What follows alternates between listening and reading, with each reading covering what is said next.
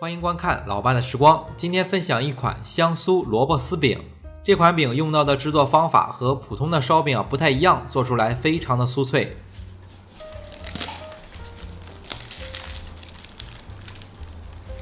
加上北方最近一直在降温，吃一点萝卜有益身体健康。那好了，接下来就来开始分享制作。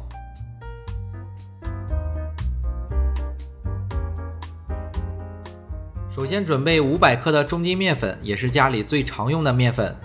首先面粉中加入3克的盐，用手简单的搅拌一下。接着加入水280克左右。最后加入2勺的食用油，比一般的勺子要稍微大一点，大概是20克左右。接着就把这份材料和成一个柔软光滑、不沾手不沾面盆的面团。今天分享的这款饼和普通的菜饼不一样，不需要放酵母，不需要发面，做出来的饼特别的酥脆。和好的面团盖上一张潮湿的笼布，松弛20分钟。20分钟以后，面团就稍微软一点了，比较好操作了。然后把面团取出来，松弛好的面团就不需要再揉面了。然后把面团分成9个小剂子。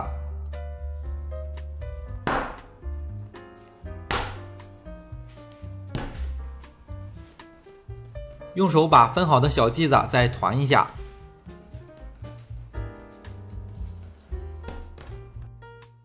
团好之后取来一个平盘，为了防粘，盘子的表面刷上一层油。简单的把小剂子揉一下，揉成一个长条状，放在盘子里。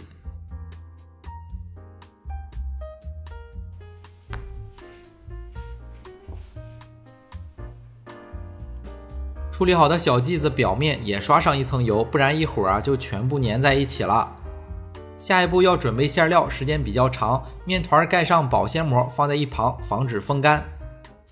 接下来准备馅料，这是一个已经洗干净、掐头去尾的青萝卜，这个萝卜大概有900克。接着取来一个工具，把萝卜擦成丝，这个工具特别老，现在应该不经常见了。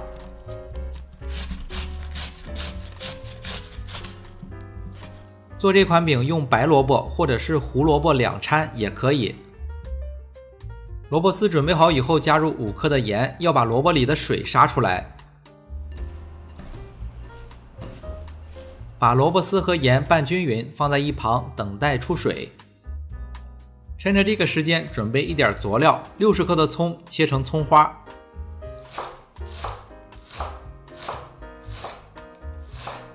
30克的姜切成姜末，如果不喜欢吃姜，可以少准备一点，或者是切得特别的碎，这样就吃不太出来。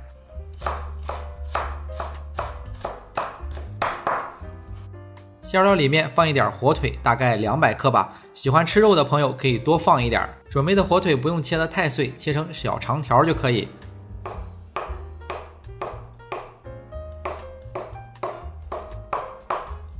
准备好这些馅料之后，看一看刚才腌制的萝卜怎么样。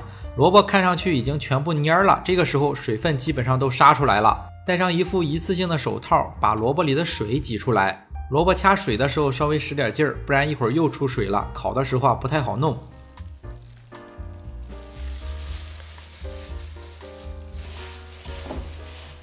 萝卜处理好以后，就把刚才准备好的所有的材料全部倒进去，然后简单的搅拌一下。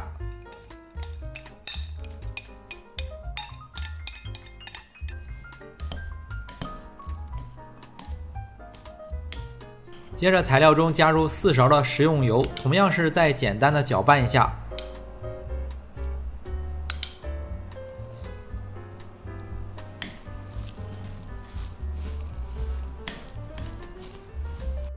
搅拌好以后，加入1/3勺的鸡精，根据自己的口味再加入适量的盐。视频中加入了半勺的黑胡椒粉，白胡椒粉也可以。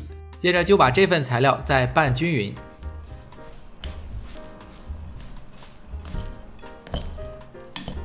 材料拌均匀之后，到了最后，如果感觉馅料还是有一点干，可以适量的加入一点香油，这样吃起来会更香。简单的搅拌一下之后，馅料就准备好了。为了防止馅料再次出水，立马就把刚才准备好的面团取过来，开始制作。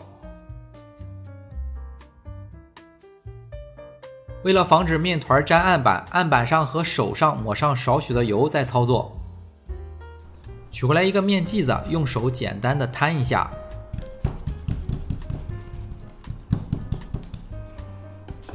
接着取来擀面杖，摊得更薄一些。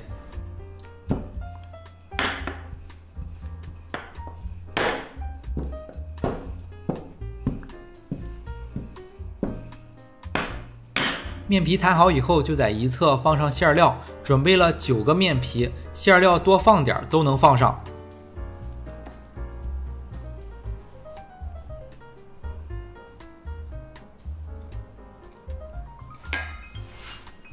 先拽着面皮的一侧，把馅料包上。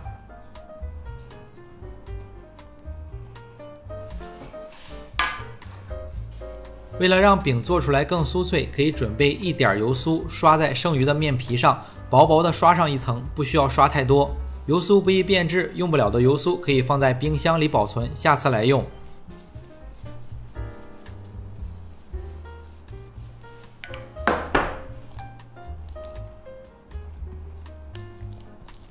接着就轻轻地蹬着面皮，然后卷起来，这样做出来的饼口口酥脆，层层掉渣。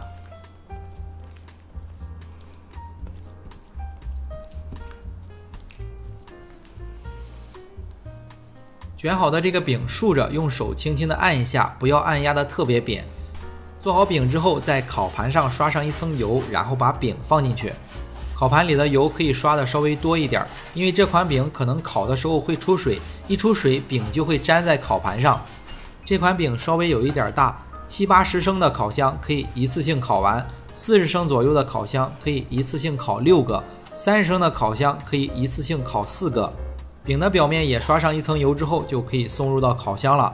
烤箱的温度设定是把上火预热到220度，下火预热到220度，饼放在烤箱的中层烤25分钟左右。烤制的表面金黄酥脆就可以取出来了。这种方法制作的饼特别的酥脆，口口掉渣。为了方便大家去记视频中所需要的材料，视频下方的备注栏或留言区有文字版的配料，有问题可以在留言区留言。大家如果喜欢老爸做的美食，可以帮忙关注点个赞，谢谢大家。这款饼太酥脆了，用手都不太好掰，一掰就掉渣，趁热吃最好吃。天气逐渐转凉，大家也多注意身体。今天的这期美食就分享到这里了，也祝大家生活愉快。